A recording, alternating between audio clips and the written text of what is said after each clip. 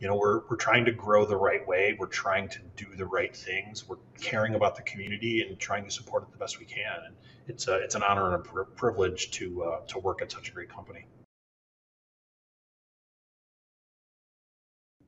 Hello, everybody. Welcome to Okcoin Live.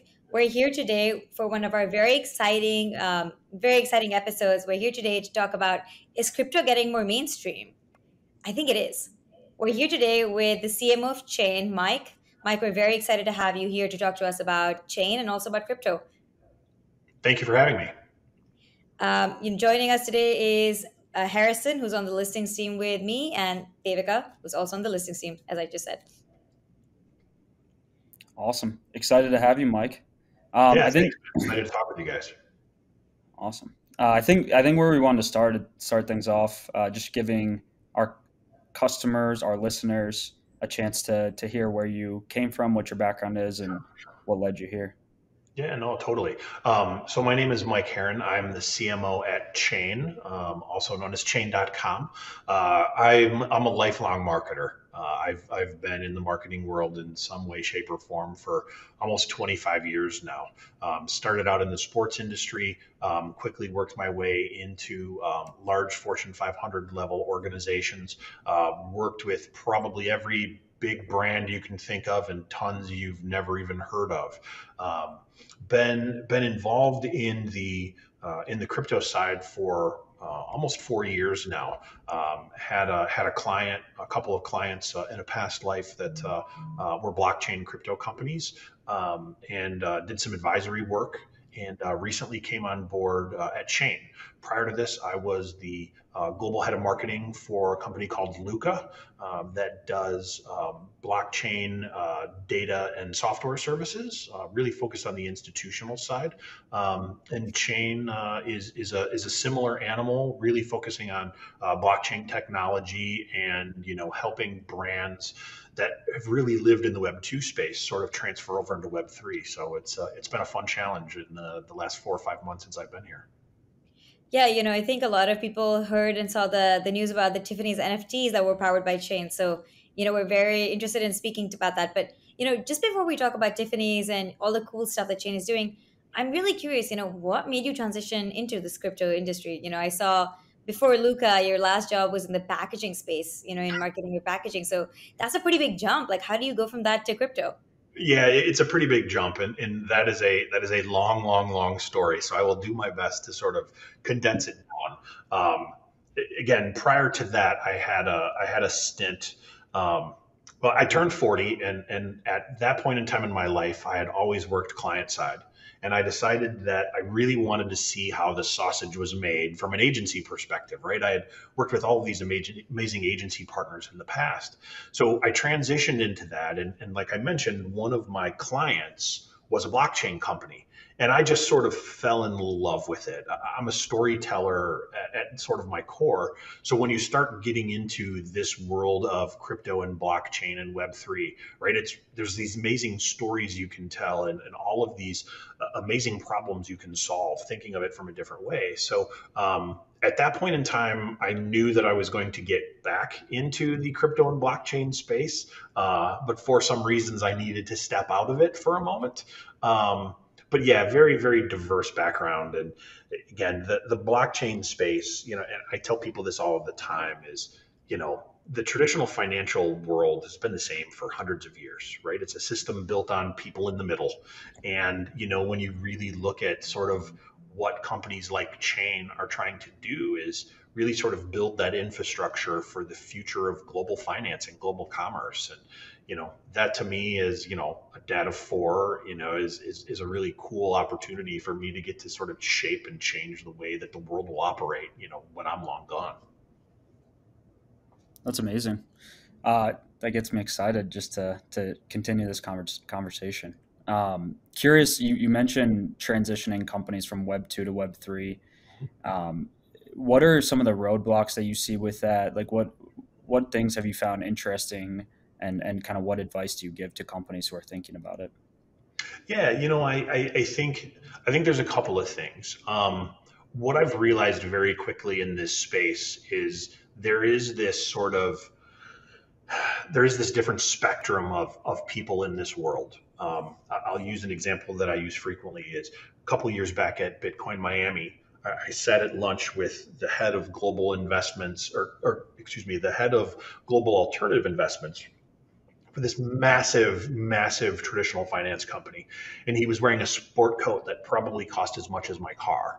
And on the other hand, I'm sitting next to a 17-year-old kid that, has $30 million worth of Dogecoin in his wallet and still lives in his mom's basement. And the difference is that when we look at that sort of dichotomy from group to group, your expectation is the kid doesn't know anything, and the guy in the really fancy sport coat with the title knows it all. And the truth of the matter is that that's sort of the difference in this world, and what makes it so powerful is really that community of the younger generation that's really engaging this. And the dinosaurs of this world, like myself, right, like we're all trying to catch up and figure out like what our kids are talking about, and what is this new generation thinking. So I mean, I think the biggest thing is know your audience. Don't assume that people know this stuff. Don't assume they don't. I've talked to some people that are, very, very senior in their career that know this inside and out. And other people are just a directive from their CEO of, hey, go figure out this blockchain stuff. So again, it's, when it comes to business, when it comes to marketing in general, right, it's about knowing your audience and understanding, how to solve the problems that they have. But yeah, it's been an interesting challenge. I'll tell you that. It's funny you talk about these big tech companies and these big kind of traditional Web2 companies, and the CEO saying go figure out what to do with blockchain. So Alex and I were both on the listening team at Okcoin. We both used to work at Microsoft before this, on the global corporate strategy team, and we were told back in 2017, go figure out this blockchain thing. So it rings very true to us, which is saying, big tech companies are listening and they're curious, and they have been curious for a long time, but based on my experience, outdated as it is now, there was still a lot of resistance back then to engaging with crypto, and engaging with Web2 models. So, can you tell us about how does chain help companies do that? Like, how does it make it easier? How does it make it better? Like, what does it do for these companies? Yeah, for sure, and it's a great question. I think the biggest hurdle that a lot of these companies have, sort of transitioning from the Web 2 world to the Web 3 world, is just the understanding of the community. And this is unlike anything I think we've really ever seen. That the community drives all of this. So what we do at Chain is we have products and services that make this transition easier. Our sort of core product is what we call Chain Sequence. It's our ledger as a service. Before anybody can sort of dive into the blockchain space, there's a lot of really basic questions they have around that, and that Sequence product makes that a lot easier for them. Then we have a product called Chain Cloud, which is really sort of our node and API service. And that really is going to be allowing those developers to connect things differently. The beautiful part is that we can build any of these products for you, or allow your developers access to any of the different blockchains that are available. So we can help you and your organization understand what makes one blockchain different from the other, and why this specific protocol or this specific execution might be better for you in the long term. And then most recently you mentioned earlier, our Chain NFT as a service platform, which just made a very large splash with our partners at Tiffany & Co. And that's really another example of how we're trying to make things easier. A brand like Tiffany's that is globally renowned, and one of the largest brands in the world, right? It's an old institution, and Alexander Arnault, the executive vice president of that company, right, is very bullish on the crypto space. And what we sort of do is we offer that sort of soup to nuts white glove service of everything from consulting and concepting through design and website development and marketing and social and PR. We also used our own products to build the smart contracts, right? We used our own products to build the whole web experience. So all of the things that we're doing is really about simplifying something that's generally pretty complicated. And if you've tried to hire a developer or an engineer lately, it's very much in demand. So if we can simplify that and make it easier for an organization, it's what we try to do on a daily basis.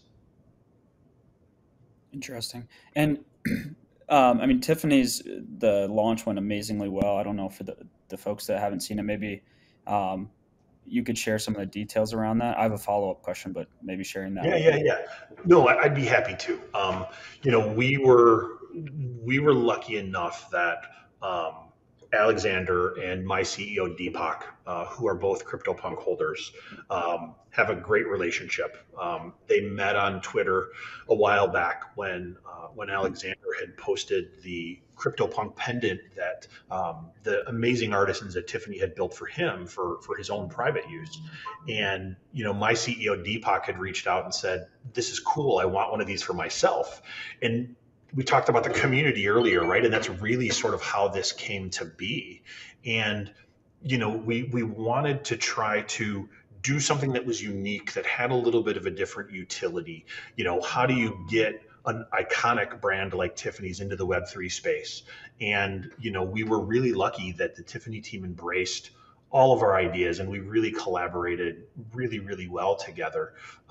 So the project, if listeners and viewers don't know, if you have a CryptoPunk or you wanted to purchase a CryptoPunk, a Tiffany & Co. artisan would hand build a gold pendant, exactly to the replica of your CryptoPunk, or as closely as they possibly could, complete one of one, extremely limited edition, real piece of custom jewelry.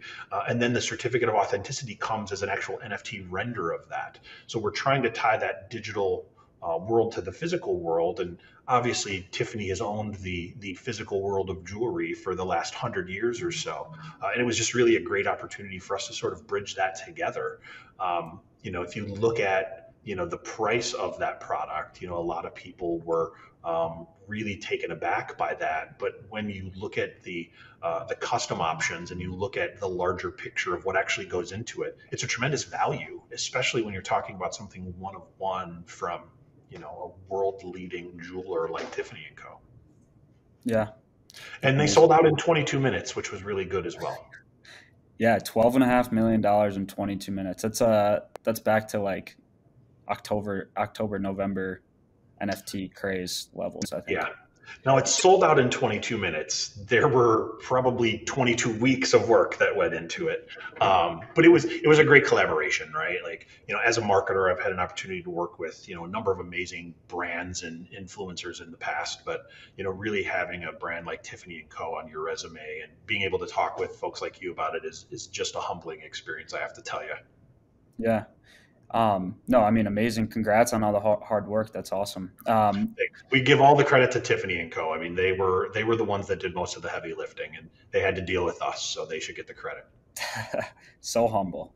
And I guess a follow-up to that, like, so I saw recently in early July, Chris Brown launched an NFT project, went horribly wrong. I think they only sold 10,000 NFTs. I invested in, and Chris Brown's obviously a super famous musician and has a great following, so I'm very surprised by that. Also, I invested in this Pride Icons NFT project, really cool LGBTQ project, leveraging the pop-up parties community, which I don't know if you guys have heard of, but they do these really cool themed parties around the world, strong community, also failed pretty miserably. I guess what is it about Tiffany's? What do you think went well? Is it something that you guys did in particular? I know that you like to be humble, but curious if there's anything around the launch that kind of helped you to support Tiffany's in this successful endeavor. And I have a quick follow on to that question as well, which is, how do you see the value of the NFTs and the Tiffany's necklaces actually sustaining value over time, even if they do launch successfully? Yeah, I think when it comes to being successful in this space, right, all of the credit goes to Alexander and Deepak. They're in this space. They live it on a day-to-day basis. They understand how the community works. And I think a lot of times, with these other companies, right? It's they don't have the community's best interest potentially, at the forefront of their minds. And I think from our perspective, right, the Tiffany and Co. group was so passionate about this and they wanted it to work so badly. And Deepak obviously is ridiculously passionate about this space. And I think it comes through. And when you're doing things you're excited about and when you're doing things you love, it doesn't become business. It doesn't become part of a job. It becomes a passion project.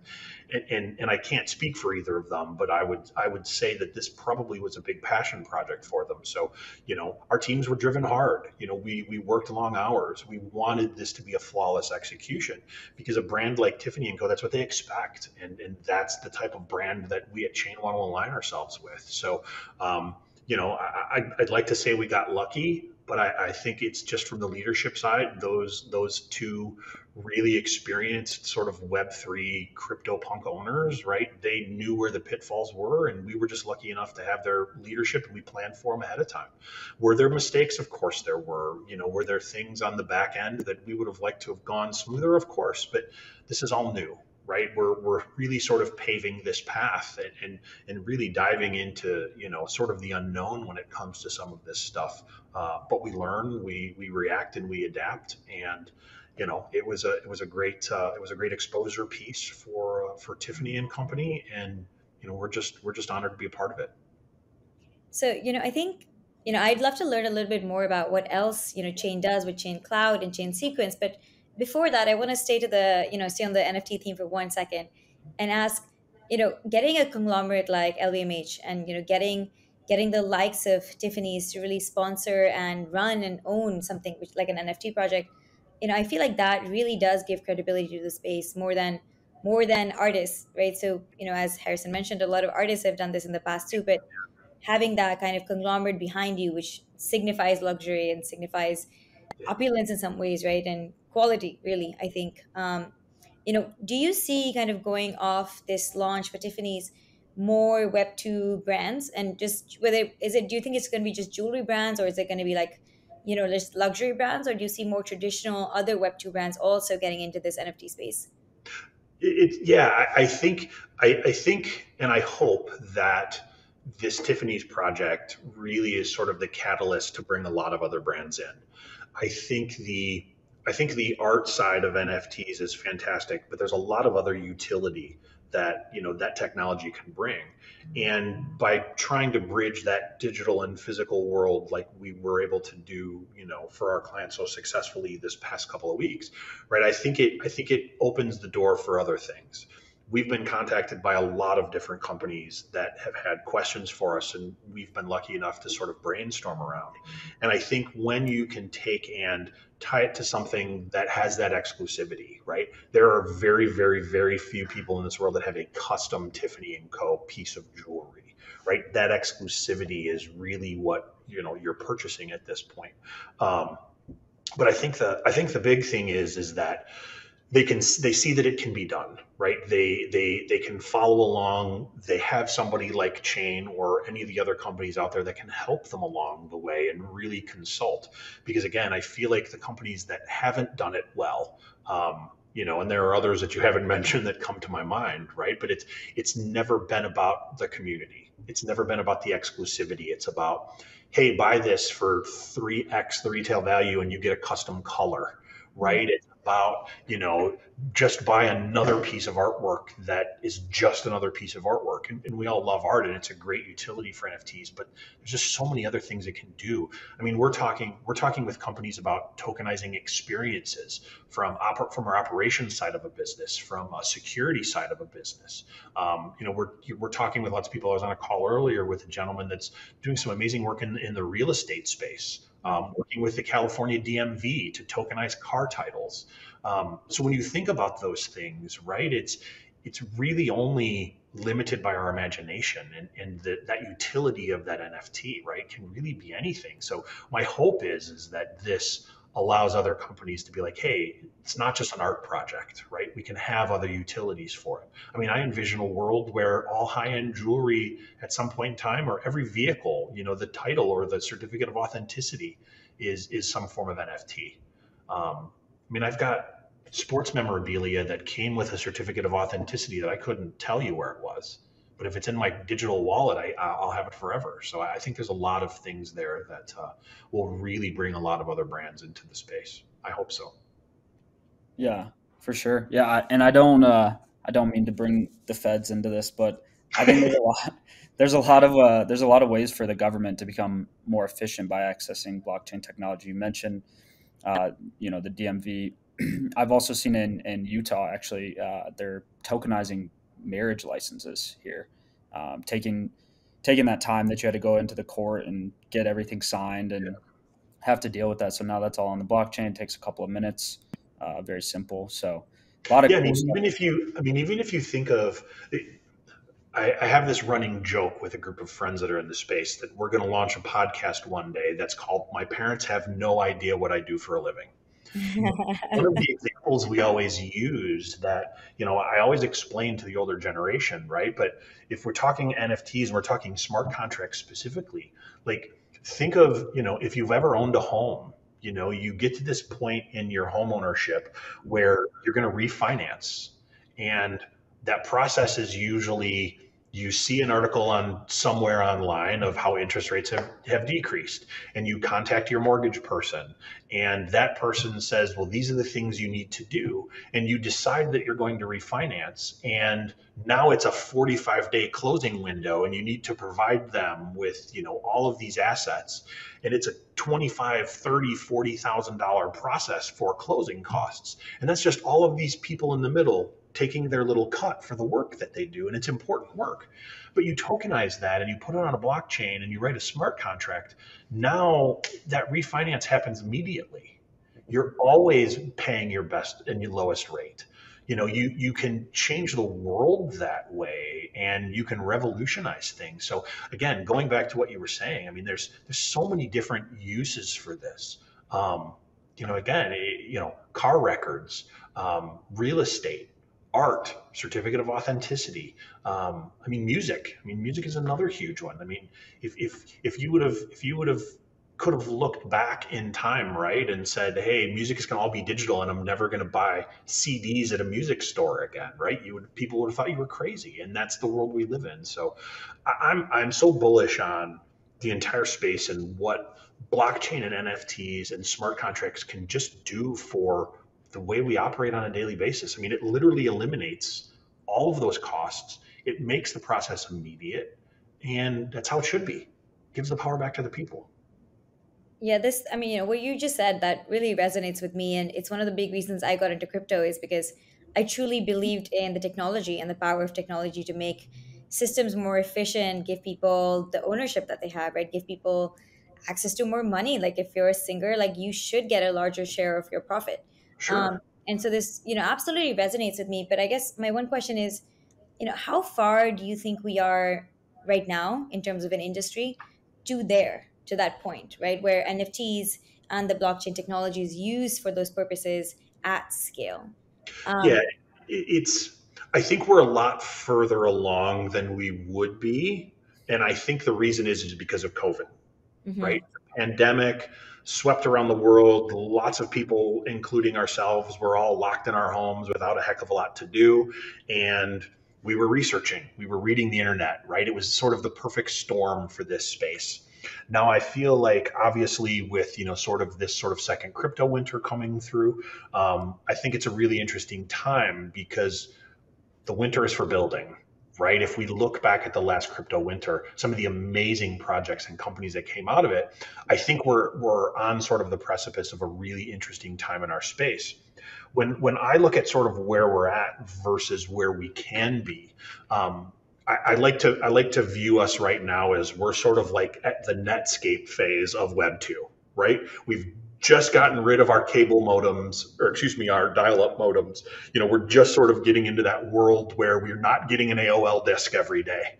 And I think the crazy part is that when you look at that point in time, that wasn't that long ago, Yeah. right? I mean, that was 20, 25 years ago.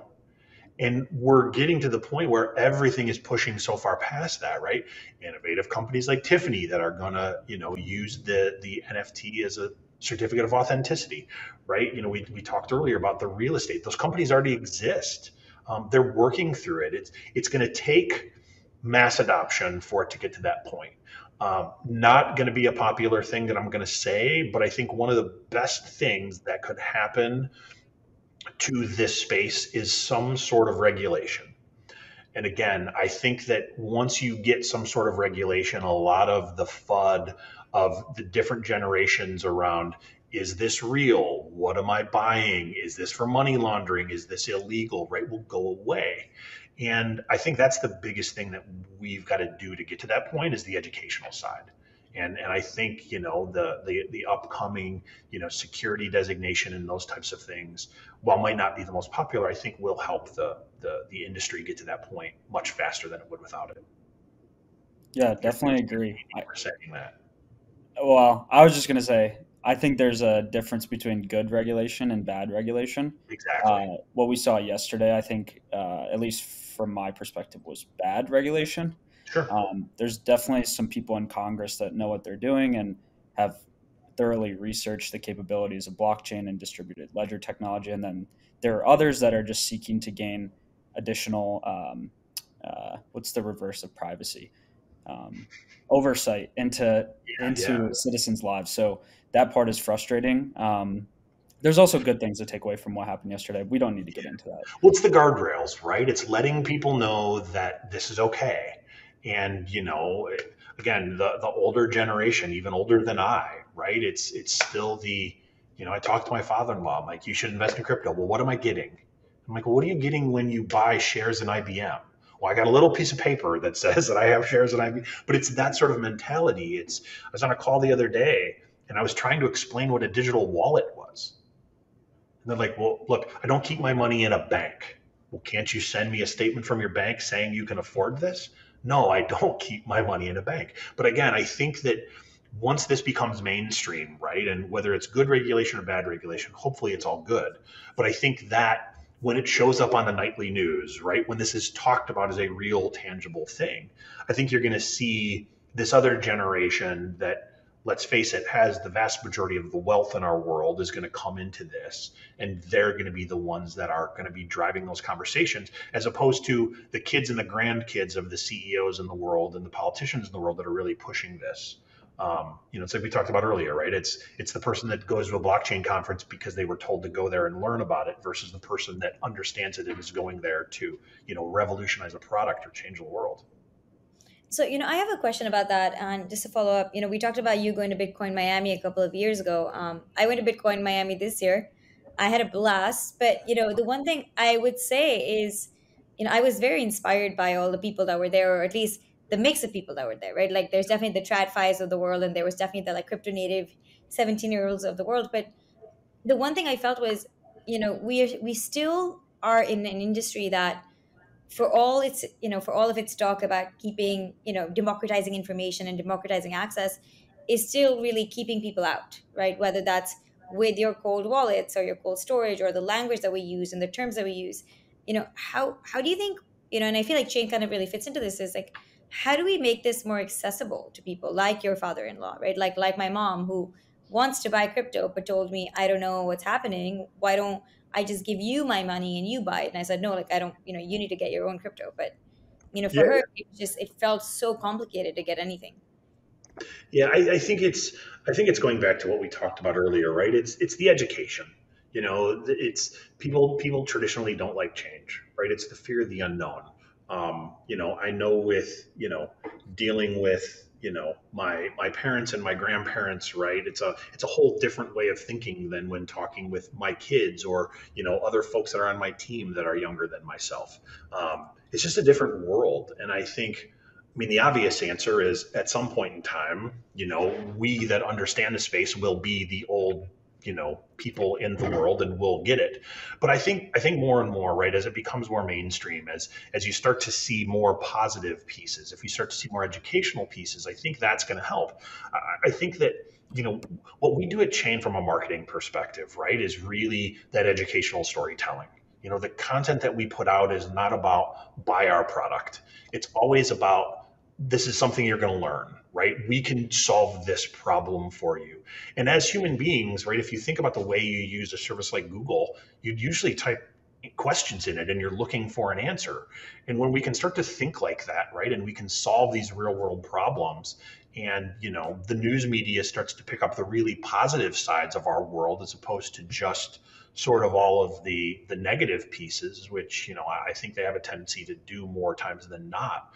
I think that's when it's really going to sort of make that change, and that other generation is gonna buy into it. um, and again, I think it's just a generational thing, but I can't wait. Like I said, I've got 4 young kids. They understand this stuff. My son is 5. Like, we buy like Marvel superhero NFTs together, right? Like, he's on his tablet reading Spider-Man comic books, and like, he gets it. It's not a toy he can play with in his hands. It's a toy he plays with in a digital space. And just like the kids that grew up never experiencing a world without the internet, these are going to be kids that are going to be growing up and never not experiencing the digital world and the metaverse and everything that it involves in that. I think that's a really, really cool thing. So, before we get into more serious topics back again, I have to ask, what's your favorite superhero? Oh my God, my son is in love with Spider-Man. So if there's a Spider-Man comic drop, One, two, three, four, five, six. he loves all of them. He loves all of them. He's 5, so he walks around in his little Spider-Man Miles Morales costume and does like this all the time. And That's cute. it's just a great opportunity to share something with him. And I had comic books growing up, right? And while they still have those, now it's digital. So he grabs his little tablet and he flips through, and he doesn't know how to read, but it's something fun for us to do together. And again, it teaches him that things you play with don't have to be physical.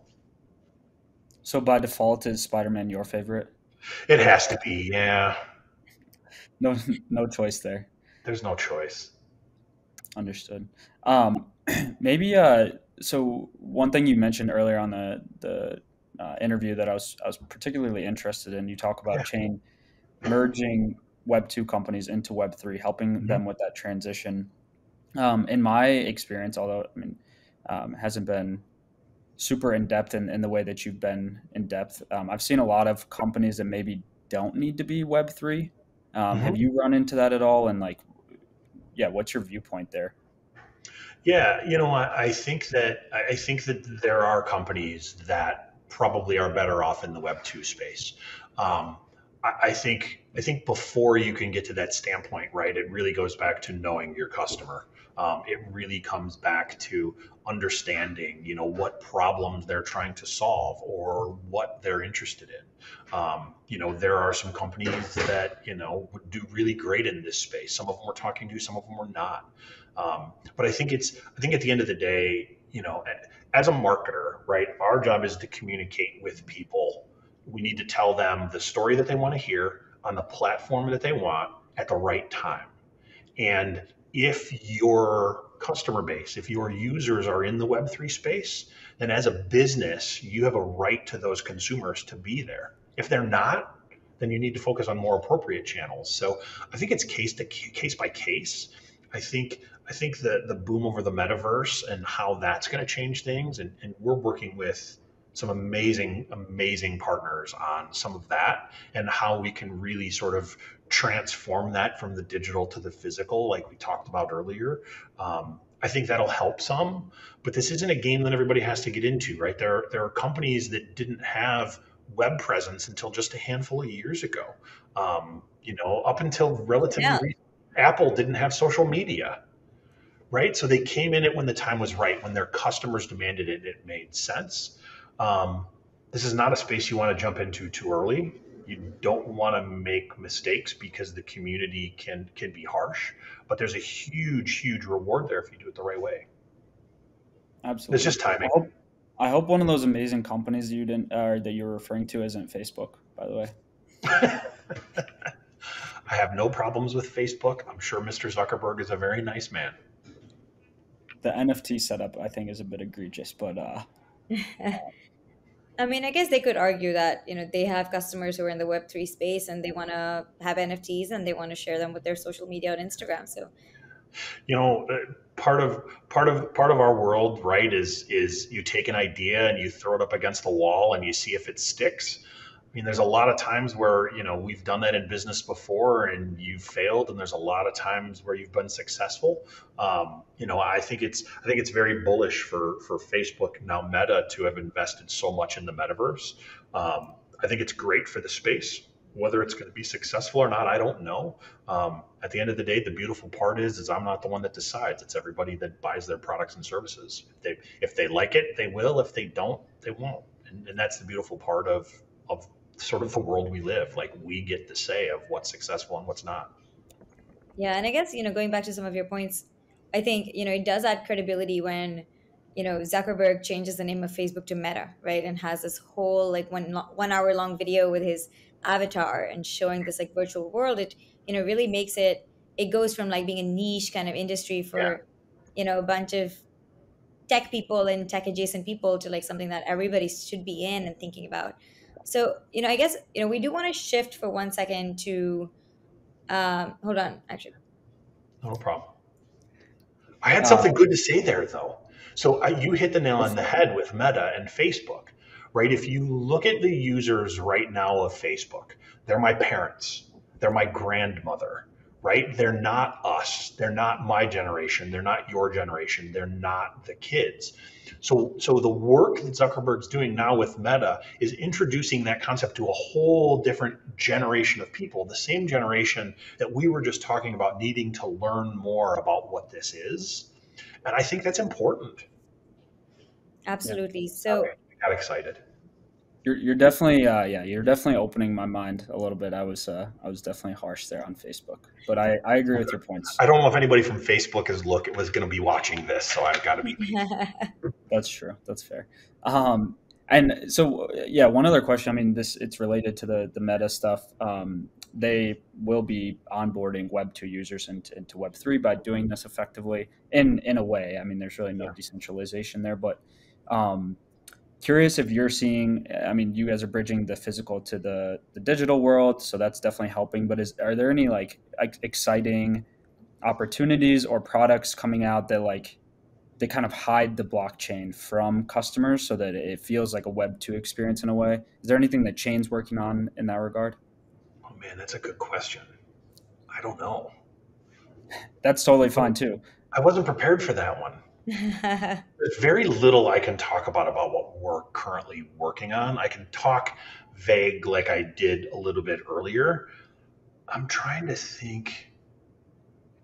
it's okay if there's like nothing that, we can edit this part out too. Yeah, the only thing I can think of is, you know, Gary Vaynerchuk has done some really cool stuff in the NFT space, and he's opening this restaurant in New York, and a colleague of mine that lives in New York had purchased sort of the ability to become a member of this private restaurant, and it was an NFT, and they had tokenized that whole entire process. So when you show up to the door for your dinner, you make your reservation, right? You're providing your identity via that digital wallet and that NFT. I just thought that was a great way of sort of tying that together, right? And again, I mean, we're seeing a lot of people that are taking that thinking from, say, a security perspective, right? So, say for example, you go to a concert, right? If in order to get into the VIP area, you have a lanyard, right, that says VIP on it. If you can build that into the blockchain, there's no way for it to be false, right? You can scan it, you can do whatever you need to do, and it makes that process so much more difficult. So I think those are really the types of things that I think are sort of those cool cutting edge pieces right now. And again, like they just make sense when you hear them, right? It's like, oh, that makes perfect sense. Instead of having to show my membership card at a country club or a private club of some sort, right? I'm just showing my NFT. Would you say it's the same as having, like you have priority pass, for example, or like your airline ticket is just on your phone instead of the physical card? Because I have a membership to a club in New York, and unfortunately, it's not the one you're talking about because that one sounds awesome, and I hope I get to eat there one day. But I do have a physical card right now, and I Yeah. guess is the difference to the consumer really just the idea that it's not a physical card anymore? It's just a digital card. It's on my it's on my wallet somewhere. Yeah. I think right now people, and you use the airport experience, right? Like, I take my phone and I go up and I put it down and it scans my QR code, right? A lot of people think that that's the digital side. But what happens if you lose it, right? What happens if you lose that membership card? It's a whole process, right? I mentioned earlier certificate of authenticities for collectibles, right? Like, Yeah. I've got this jersey here that's signed, and I have no idea where the certificate of authenticity is. So I think once I start to understand that it's basically, like the old, safe that your grandparents would have in their closet, right? Or it's the firebox that we keep our passports and our stuff in. Like, we're just digitizing all of that and putting it into a space where no matter what device you're on or what restaurant you're at or what club you're at, you can always grab that and pull it down, and it just makes it so much easier. And I think that ease is really what's going to be the difference. QR codes are not blockchain. I'll just end with that. So, just to play devil's advocate here for a second, we talk about the immutability of, blockchain and the fact that you can't, nobody else can take it from you. But people lose their wallet ID, passwords and their, phrases, seed phrases all the time. I've done it, I had, a bunch of Bitcoin somewhere and I couldn't find this one sticky note that I wrote the seed phrase on somewhere for like 3 years, and for all intents and purposes, I'd lost the Bitcoin. So, you know, how do we think about that? And how do we think about, it's not that it's not something I can't lose. It's just, I can't lose it. I could lose it, but it's just losses. It looks a little bit different. Yeah, and there's the story I was reading a couple of days ago, and it's a continuation. There's a guy that lost like $800 million worth of Bitcoin on a hard drive, and he's searching every single garbage dump in the I tri saw. looking for it. And again, I think you bring up a really great point, right? It's not that you can't lose it; it's that it adds that layer of protection that makes it more difficult. Mhm. Uh, I think security companies, have a long way to go with what that actual process looks like. My MetaMask wallet is literally in the firebox that I joked about with the passport, right? So it's like when I die, my wife knows go in there because there's a MetaMask wallet ID in there. But I think as that world progresses, right, and two-factor authentication becomes better, and all of those different things, we're all tied to these all the time, and I think that that will become easier. I don't know how it's going to become easier, but just like every other part of this, it's going to evolve. I know there's a lot of companies out there that are doing some really cool stuff in that space, but it'll get there. It's just like everything else, right? Again, if we look back at dial-up modems and AOL discs in your mail, I mean, we've come a really really long way from there, and it's the community coming together. And like you say, there's a problem. How do we fix it? And they're going to figure something out that's brilliant, and hopefully they use Chain's products and services to build it. Yeah, I hope so too. So maybe it makes sense for us to switch over and talk a little bit about the other two products that Chain have. Yes, So I will the one we've try. been I can't go deep, but I'll try. okay, yeah. So just for everyone listening, the one that we've been talking about, NFT as a service, that's what Tiffany's leveraged for their NFT launch, and then you also have Cloud and Sequence. And to the best of your ability, please give us Yeah, some. yeah, for sure. Those two products are really about solving specific problems. Chain sequence is that sort of ledger as a service, right? It's how do you take and build and organize all of those things that you're going to be pulling from your blockchain. It has the ability to allow you to build private blockchains, non-permission blockchains. That's originally how our company was started. Was really around providing enterprises the ability to build their own, permissioned and non-permissioned private blockchains. So it's a unique offering in the fact that it's really designed for developers, and how do you manage that whole entire process. Um, Chain Cloud is a little bit unique. It's still in beta at the moment. We've got a bunch of really, really great popular blockchains that have signed on, and it's basically going to give you the ability to run APIs and build nodes directly on that blockchain and manage them right from there. Really great dashboard UI interface. It's going to make things very, very simple. And we're hoping that once that comes out of beta, which should happen pretty shortly, a lot of developers are going to use that. The node side of this is complicated. I know from past work, node building can be very expensive. It can be very difficult. You've got to get access rights and all of those things. So the idea there is if we bring all of those top blockchains together and make that simpler, it'll drive more adoption in the blockchain space and allow people to just build really great things and make it easier and faster to scale. So, at Okcoin Live, we're always searching for some alpha, and it sounds like we have some alpha here. Chain Cloud is about to launch soon, and would you say this is something that our listeners should be looking out for? Yeah, definitely. Like I said, it's in beta now. We're seeing some really really great results on the back end. The people that are in it are loving it. Also like I mentioned, we've got a number of really great blockchains that are partnering with us. So yeah, it's gonna be a pretty important launch in the process of us trying to build chain. We think it's going to really simplify a lot of things for a number of different users in their development experience. Will not traditional, everyday users be able to access that product? Like, how will they have to buy the chain token to access it? How does that process Yeah, work? no, it's actually going to it'll actually be a free product up until a certain threshold, and then there'll be a user fee based on usage from that point. But yeah, I mean, sort of our core is let's offer it up for free and see how people use it. And when you get to the point where you really need to scale, we handle those things at that point in time. But yeah, this is something that everyday users can use at any given time, just like our chain sequence product as well. Gotcha. And So, there you go. just to follow up, yeah. So earlier you mentioned giving some advice to Web2 companies around like which blockchain to use. And I know Chain initially launched on Ethereum. Is there a bias there? And if so, would love to hear why. The truthful answer, which you shouldn't put in this, is I have no idea. Deepak picked Ethereum. I mean, Deepak's name on Twitter is Deepak.x. Yeah, So, yeah. yeah, yeah. So I think the honest answer is probably just because it's the most established and it made Tiffany the most comfortable. But I can't say whether that's truthful or not, to be quite honest.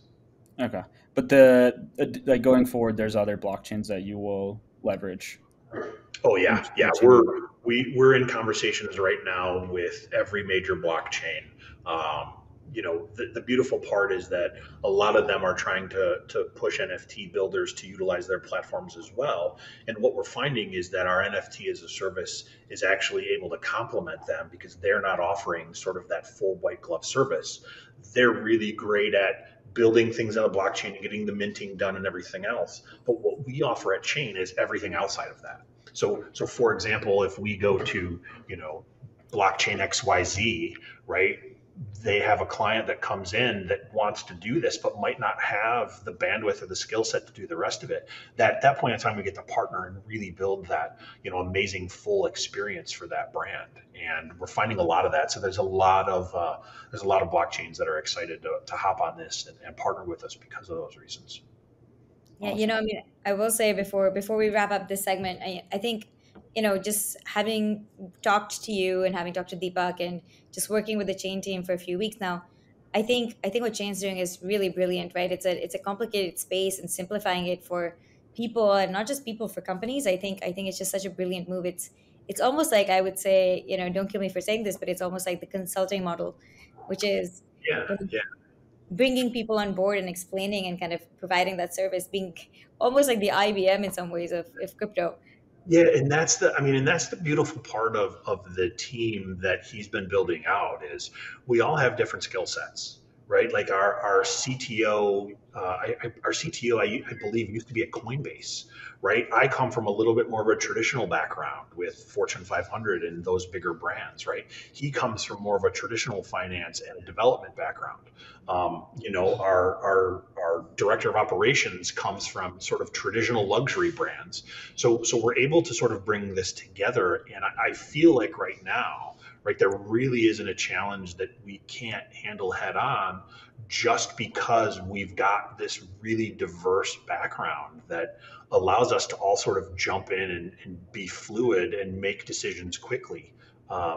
Because again, we don't have all of that red tape, right? This is our space. We're used to moving quickly, whereas a lot of other companies don't understand the speed, right? They don't understand the lingo, like you mentioned earlier. And it gives us that consultant type feel where we can sort of walk them through this and point out those potholes in the road that they're going to find. And it's brilliant, and we're having an amazing time. And all we really care about is doing great work for our clients.